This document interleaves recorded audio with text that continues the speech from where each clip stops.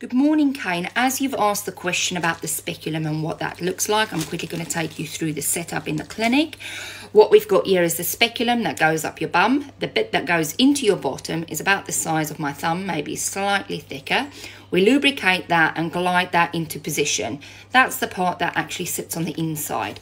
The grid part comes out, and then we attach the two tubes to the openings on the speculum. The one goes onto the small opening, and then the waste goes onto the larger opening.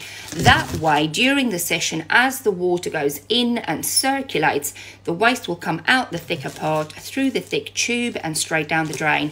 I hope that answers your question.